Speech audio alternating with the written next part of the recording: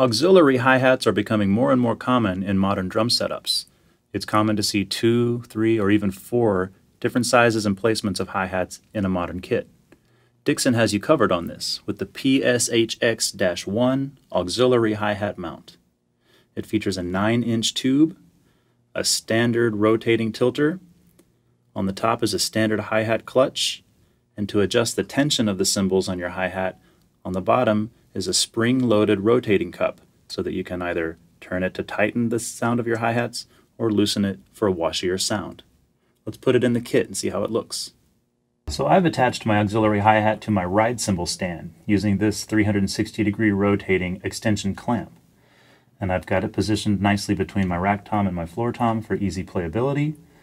And in terms of sound, I've got a china on the bottom and a 12-inch ozone on top for my auxiliary hi-hat sound. Let's check it out.